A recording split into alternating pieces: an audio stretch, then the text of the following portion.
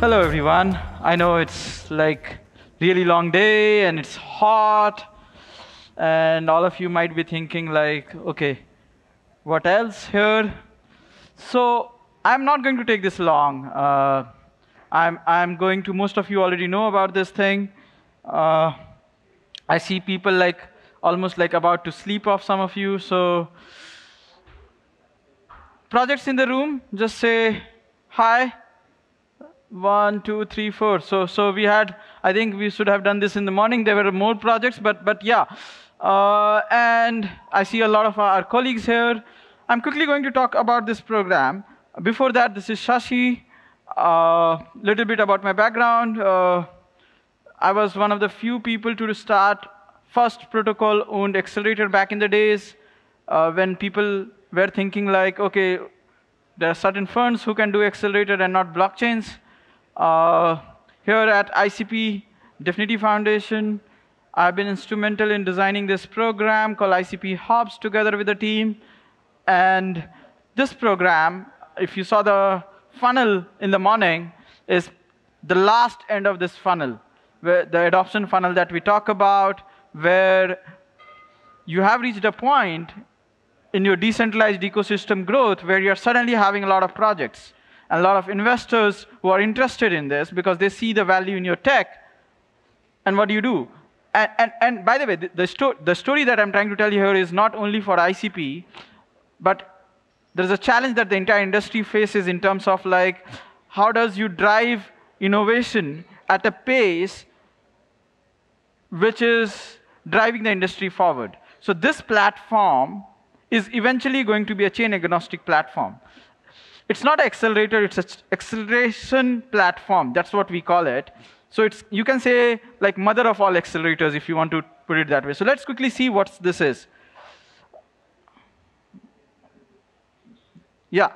So we can say it's a first on-chain platform which really wants to, while the blockchain industry is democratizing a lot of things, this platform is democratizing blockchain innovation with their stakeholders. Because right now it's like, okay, I know Jan, so then I can go and ask him for some support.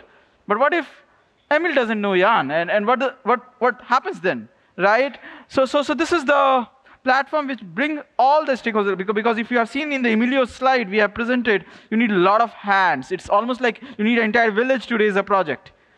And so this is your village here that we are putting on chain for all the projects here. So till now, we have almost 40 investors who have signed up for this platform, around 100 mentors, and around 200 projects globally. Now, you might say, where have these projects come from? So for the past 1.5 years, we have been running these hubs program, and these projects are from that funnel. Around half of them have come through BD, and half of them through hackathons. Now, these are some of the well-known investors in the industry anyway who have signed up and showed interest for this platform. This platform has two models. One, we go with partners, well-known partners in the space, and then we have hubs that run their own accelerators. So till now, we are close to around 15 accelerators that are running parallelly under this platform globally in close to 20 countries right now as we speak, and accelerating different projects on ICP. And recently, we signed up a very big fund out of Singapore, a $700 million fund, ABCD Capital. They are going to run some accelerators for ICP in the region. Here is a very nice couple of press coverages that we have around this platform. The press has picked up very well because this is a very unique value prop that it adds. Now, for any project, right, these are the very key part of it. When you talk about Web2 acceleration, because the industry is very settled, and the economic incentives in Web2 is very different from Web3, right? So normally, the pipeline is like 20%, 30% in Web2, but in Web3, it's almost like 60%. If your pipeline is good, then you get good projects. And mentoring is very less. Like, actually, acceleration and incubation is supposed to be mentoring, but in Web3, it's almost like 10%. All these accelerators don't put more than 10% effort in that. So what actually needs for projects to make them successful is if you are able to good network of stakeholder engagement. You have a good pipeline of projects, really new, innovative projects coming in from all the places in the world, and then you bring all these stakeholders who are there and put them into a feedback loop where all the rogue players are getting eliminated and all the good players are supporting each other. And that's how you create a symphony where you accelerate all these projects. Let me quickly do a comparison here.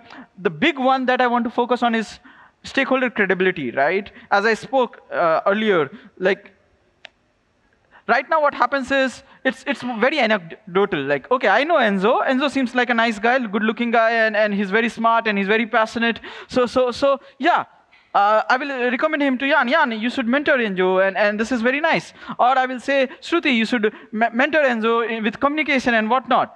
But Enzo doesn't know if Jan is good or not. What's the credential of Jan, and whatever, right? So how do you build this platform in a way where all these people are constantly giving each other feedback and supporting each other in a trustless manner? And right now also, the acceleration of projects in a protocol almost happen outside the protocol. And how do you integrate them into the community here? How do you give opportunity to the community to participate in project acceleration right from the beginning? Which I mean, like, okay, the project is ready, they need initial testers. Where do they come from? They come from the community. And these communities are on this platform. Also, the entire funding model on Olympus will be like, when we go multi-chain, protocols don't have to give us money. They just give us the pipeline, and we put money. So that's the model that we are looking at over a period of time.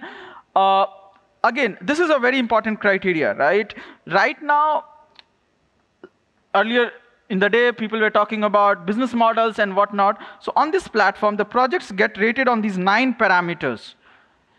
If a project is on Olympus, anybody who can read and write can decide and tell that how quickly this project can scale. There is these 9 parameters are rated over 9 levels on the platform, and so you can say, like, as an investor, when do I come in? Like, if you are at a level 1, you are not even investment ready. Probably you go to your friends and family and ask for fund. Or level 2.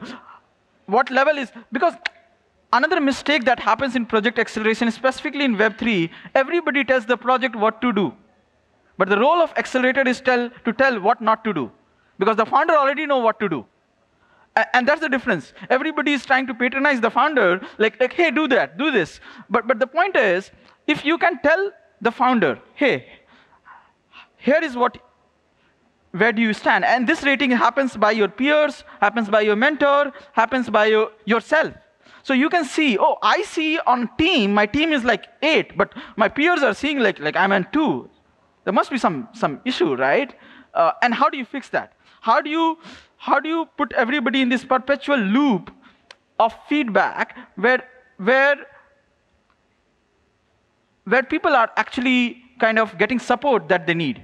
Because it's not like the projects are actually at the receiving end. Even the investors are suffering. Even the mentors are suffering. And so that's the entire thing. So these are a couple of key stakeholders on this platform. The projects, as I said, I've already spoken about the project. Projects get multiple benefits right from idea. So we run 2 types of acceleration program here on this platform. One is idea to MVP and MVP to launch. So early stage projects can come at idea level, and late stage projects can come for launch program where they get support for token launches, tokenomics, listings, and whatnot. And also, of course, the business model and all. And then investors, anybody can sign up on this platform and get access to it. But the thing is, in this platform, we have coded it in a way, if you are not an investor attached to, so the projects get upper hand on this platform. So projects can reach everybody, but not everybody can reach the projects. Because we don't want projects to be poached. Like imagine like you are the mentor for a project, and you don't want some investors to come and just take your project away, right? So we have ensured that talents, so the projects can also put out their job listings and whatnot and look for talent. And of course, the users are there to get access to early projects. Right now in our timeline, we are somewhere around June, and we are perfectly matching our timeline. We have launched, we wanted to launch around 5 to 10 accelerators. We are at 15 accelerators right now. And by the end of this year, we see this going multi-chain and also becoming like a fund of own for the entire ecosystem.